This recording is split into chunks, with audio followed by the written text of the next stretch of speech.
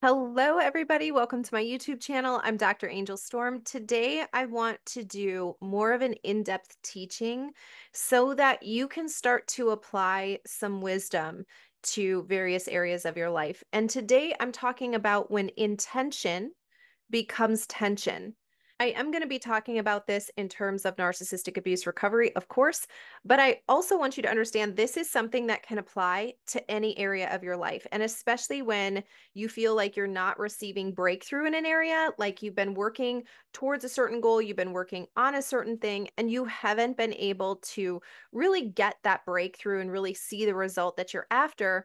Today, I want you to maybe consider that your intention has actually become tension and what happens when that occurs. So for starters, intention, the word means the deliberate, purposeful planning or desire behind one's actions. And this obviously shapes our societal norms, it shapes our ethical considerations, but more importantly, it shapes our interpersonal relationships. But it all starts with the relationship that we have with ourselves.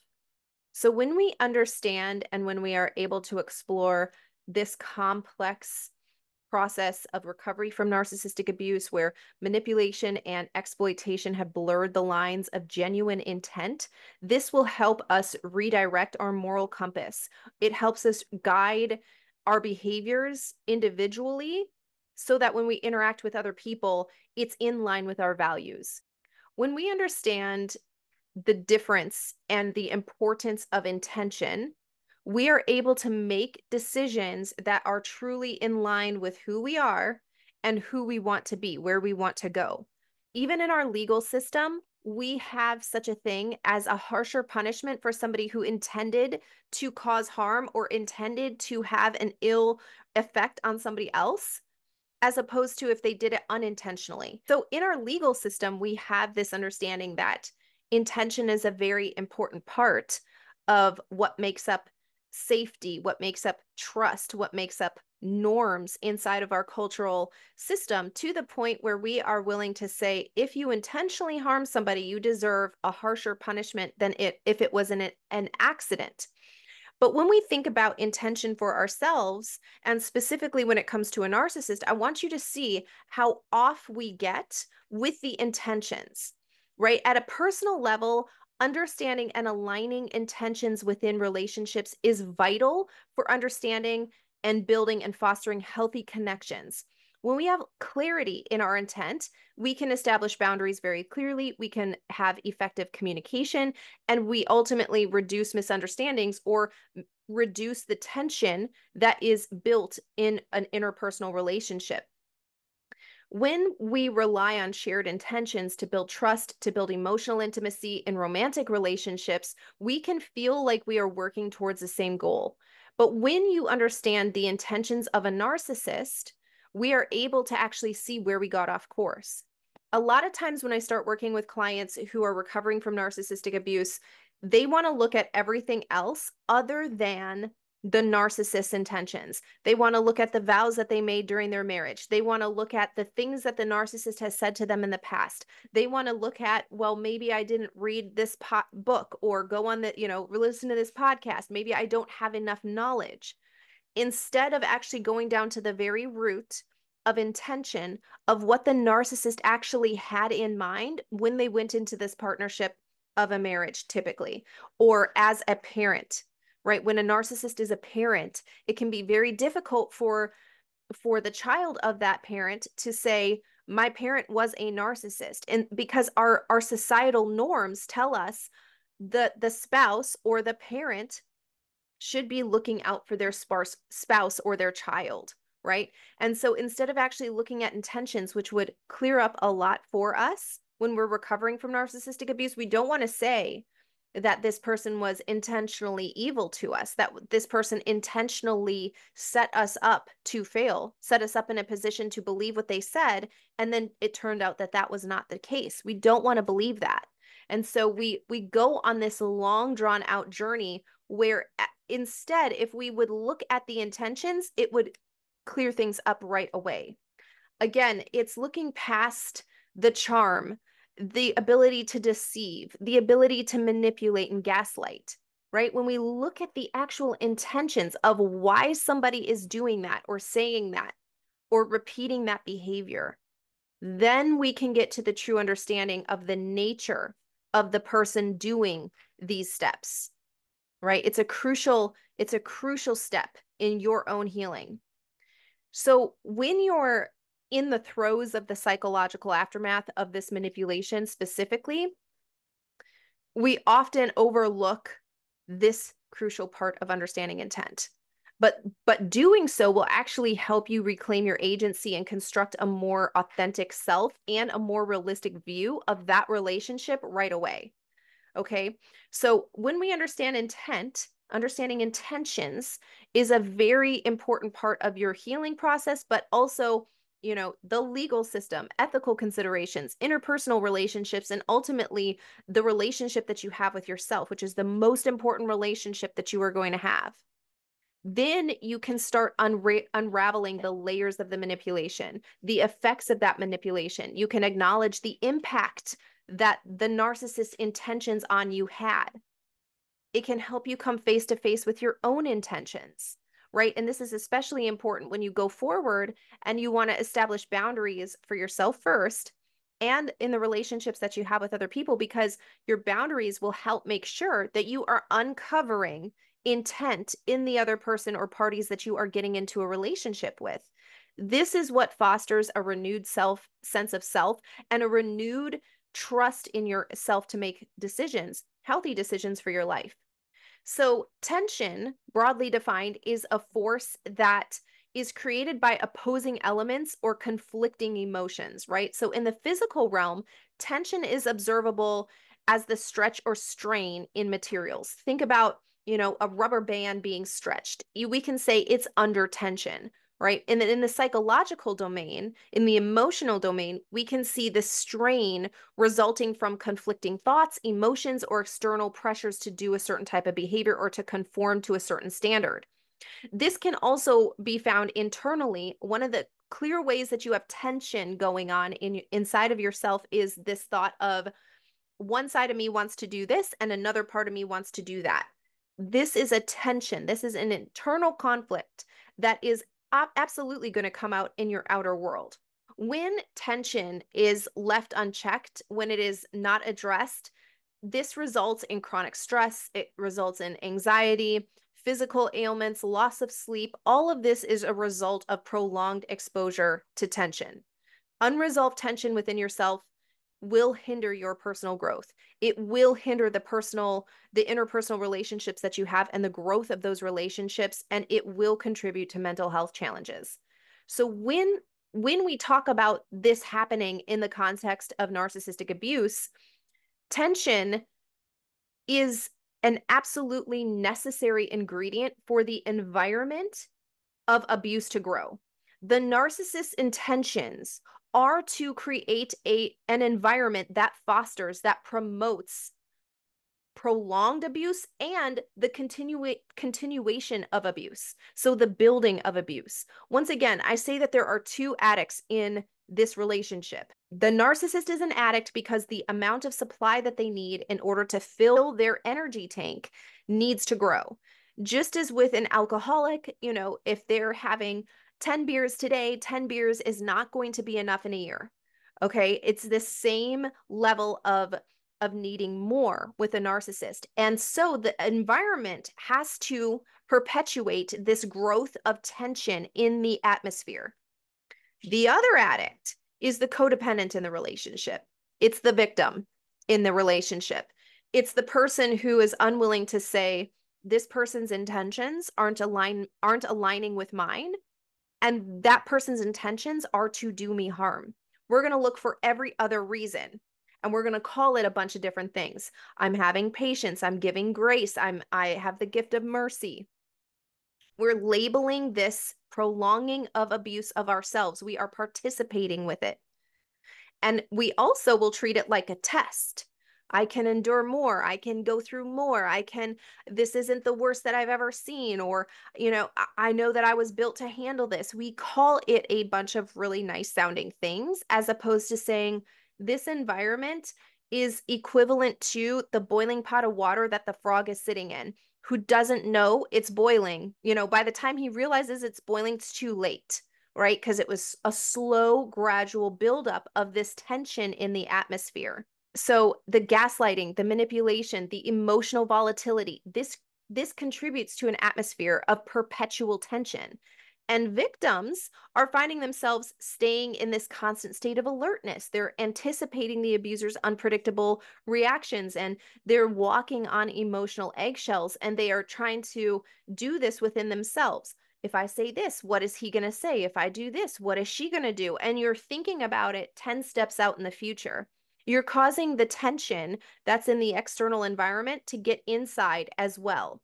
So again, if you do not understand how to tell when an environment is not only not toxic, but just not healthy, it's not the one that's going to promote your absolute growth. Your 100% potential is not being pulled out in that environment. You're going to find ways to just continuously try to adapt to and tolerate that toxic environment. When you can understand and recognize the building of attention in a situation and be able to mitigate that, be able to navigate, how do I diffuse this environment? It is again a crucial step in your recovery process and in rebuilding your sense of security as a person. You need to be secure with who you are. You need to be comfortable in your own skin. You need to be comfortable in the environments that you are operating in, your home, your job, your church. These types of things have to be there to support your growth. So when you understand how to identify, manage, and alleviate the tension, this is where you start a new building process. Okay, so now that I have explained these two things, intention and tension, let me tell you how these two things come together and often get conflated, right? Because a lot of times people will say, it's my intention to have a healthy marriage, or it's my intention to make a co-parenting relationship work, or whatever the situation may be that you're facing with an abuser. Your intention can get wrapped up so much inside of yourself without an appropriate outlet, it will cause tension within yourself and therefore cause that thing that you are seeking to go further away from you. Before I uncover and get into all of that, I want to say manipulators will use guilt complexes. This this results in an unconscious feeling of duty to the manipulator, and this is absolutely necessary in order for that environment to continue to grow. So if you think about the environment having a structure, the external environment has a structure on which abuse can grow. It is the foundation that this stuff is laid. Guilt is the number one thing, because it creates this beholden feeling, like I must do this. I have a sense of duty to my parents, to my spouse, to my pastor, to my boss, whoever it is in your situation. You can feel this unnecessary sense of duty, and it's actually not duty. It's guilt. You're going to call it loyalty, you're going to call it covenant, but it's actually guilt when you look at it. And again, getting to the intention is why it's so important for this to happen in order to actually be successful in recovering from narcissistic abuse and moving forward and having a healthy life in general. When your heart and mind have lived under this oppression for a long time, only a concrete course of action will draw you out of this pattern, because now we've laid the foundation not only with that person, but we're going into every other relationship with this built-in foundation of, okay, I have a duty to this person, and I have a duty to this structure, I have a duty to this corporation or whatever. Okay, and then the number one way, the concrete course of action that I want you to apply right here is to stop justifying yourself. This is a place where treating the illness also eliminates the cause. This is a case for treating the illness eliminates the cause. You do not need to try to convince yourself that you don't owe anybody anything. Okay, if you have a habit of apologizing for the slightest reason, I want you to try to adopt a different habit. Only explain your actions when it's absolutely necessary. There really is no need to tell yourself that you are not beholden to somebody else. It's okay for the guilt feeling to be there. When you are starting this process, understand the feeling of guilt is going to be there, but you don't need to reveal it externally. Again, boundaries are for you first. If you cannot hold your tongue, if you cannot hold in the I need to explain myself to this person, I need to justify myself to this person, then you aren't able to set a boundary with that person because you can't set one with yourself first. So once the manipulator realizes that they will not get the same output from you anymore, they will leave you alone. Okay. And your heart and mind will gradually get used to the new feeling of not having that guilt structure there anymore. So you don't have to justify yourself. You are right. And now your guilt doesn't exist anymore. So it's a completely ignoring of this other structure causes it to deteriorate and go away. That feeling of guilt will disappear, and with it, various associated problems will disappear as well. Inferiority complexes are a result of guilt. And this is what makes people feel incapable. And then that feeling is reflected in their physical reality. So when a person actively tries to elevate themselves as a response to feeling insignificant or incompetent in some way, their importance decreases equal to the extent that it is emphasized. The more you try to elevate yourself, the more you try to make yourself feel like I am capable, I can do this, I am worthy, is equal. There's an inverse relationship. So the more this goes up, the least likely people are able to see your genuine, true, authentic value in your natural world.